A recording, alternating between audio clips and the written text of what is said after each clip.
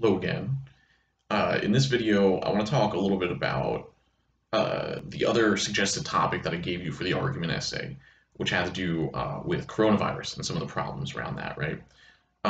So I have a couple videos now where I talked about college, right? We talked about teaching styles, how professors could be better, something you could write about, and student loans, right, as another thing, another problem that you could try to solve as it relates to college.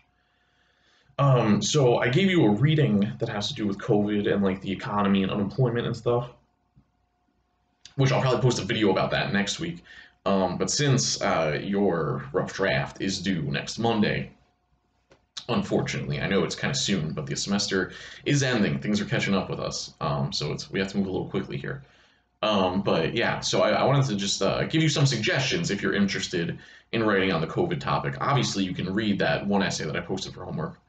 Um, but yeah, I'll just say right now that yeah, that essay is about like unemployment, and one thing that it does is look at what other countries did, like a lot of European countries and stuff, compared to America.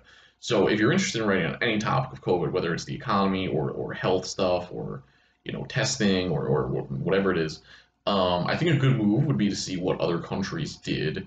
Especially European countries, England, France. I know there's been a lot of attention on Sweden because they like didn't lock down or whatever.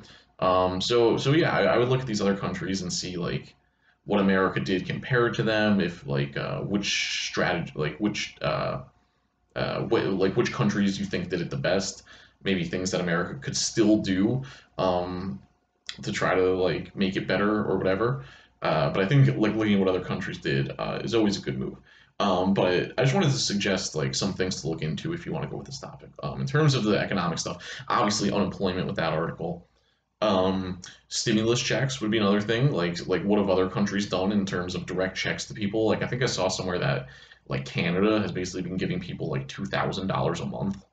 Uh, and I know, and in that article they talk about like how European countries, a lot of them like replaced people's wages, like the government paid people's wages instead of letting them go unemployed. So that's stuff to look into. I'd be really interested to read an essay that like takes up the problem of restaurants and bars, and like what solution we could find there, because it is like a pretty shitty issue, and like especially looking at like what's happening right now where um, like cases go up, and obviously like people eating inside restaurants like can't be great for that. But at the same time, if you tell these places to close, like they're all going to go out of business because they don't have any money, and a lot of them already have gone out of business. And I don't think any of us want to live in a world where like the only places to go to eat are like Applebee's or fast food or whatever, and there's no like small business restaurants or bars and stuff. I don't think anyone wants that. So it's a kind of this weird thing. But like yeah, so I would love to see some kind of like solution for that, or what other countries have done. Uh, and part of it is that like states are the ones who tell people to lock down, right? But only really the federal government can like send people money in the way that they need it. So it's like if a state tells restaurants to close and they can't provide them with the money they need to keep going, it's like what do we do? So whatever. But anything with that, I think would be interesting in terms of restaurants and bars. I think that's a big problem that's going on right now. Also on like the more health side, it'd be interesting to read about like do we need to be doing more like testing and tracing? Should we just expect the vaccine to solve everything? Is that going to happen? How long is that going to take? Who knows? So I think research into any of that stuff would be good. Um, I think I mentioned on the assignment sheet, like, is 6 feet like really a thing? Like, what's the science on that at this point? Um, yeah, just like any basically anything that you think should be done that's not like currently happening.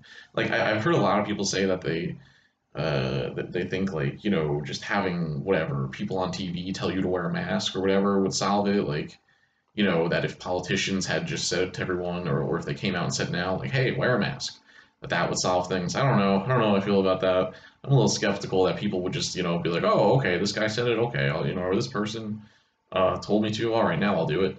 I don't know. I don't know about that. but that would be interesting to look into. But yeah, basically, I think the main things are the economic stuff and then like the pure health stuff. So again, I would just try to be as specific as you can, find a specific problem within either of those, and then argue for a specific solution that you think could be done. And I think there'd be good research in looking in at what other countries have done for any topic here. All right, I just wanted to give you some suggestions because I think we're going to talk more about this next week, and I know your rough drafts are due. So any of that stuff would be good to look into as well, and then also, the college stuff we've been talking about. Okay, that's all for now.